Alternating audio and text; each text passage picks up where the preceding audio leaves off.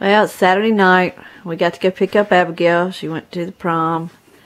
She's the first one ever. We're getting ready to go get her. I'm going to put on some old clothes. I was asking him, was he dressed?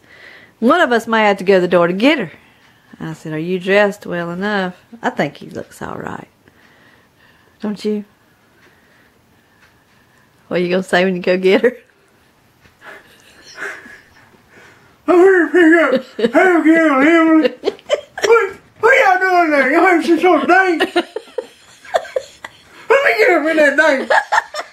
Do it. Do the dance. I ain't dancing. Remember what you said on the way home? On the way home, he said, what if humans communicated? What was you said? That's a serious question. What if humans didn't speak? What if they communicated by making sounds like...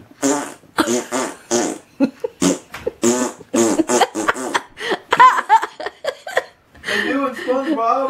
SpongeBob, how would you say, I love you, baby? If you got mad at me, what would you say? You couldn't say big words, though, like, she has a voracious appetite. That's how you say it. Oh my gosh, I gotta quit laughing. I think it ain't gonna kill me, it's gonna make me live longer, though. Thank you for the laughter, Mr. Brewer. I'm half a man around here. Yes, you are. Bye-bye.